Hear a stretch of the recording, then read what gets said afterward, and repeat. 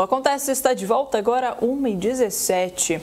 Um homem morreu baleado durante uma troca de tiros com a polícia na Rodovia Anhanguera na tarde desta terça-feira. A perseguição começou na altura de Campinas e só teve fim próximo a Cajamar, quando o suspeito bateu o caminhão roubado em outros veículos. É a Natália Silva quem está acompanhando esse caso e vai trazer mais informações para a gente a partir de agora. Oi, Nath, boa tarde a você.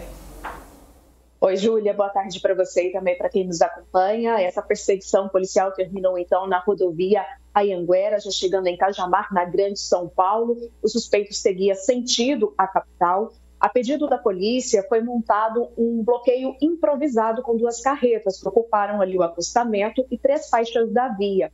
O suspeito, ele tentou furar o bloqueio, mas acabou batendo nas carretas.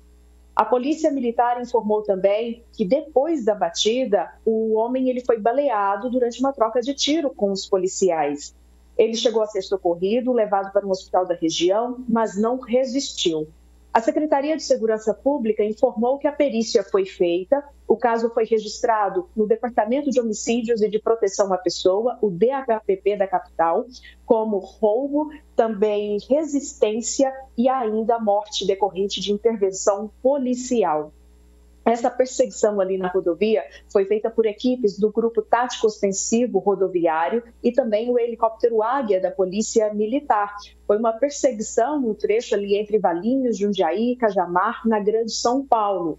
Agora a Polícia Civil, o DHPP, vai investigar este caso para saber, quem era este homem que estava ocupando o caminhão, o que aconteceu, se ele tinha passagens pela polícia, o motivo, deste roubo deste caminhão, se era já um roubo planejado ou não. Então, tudo isso a Polícia Civil, DHPP da capital, vai investigar a partir de agora, Júlia.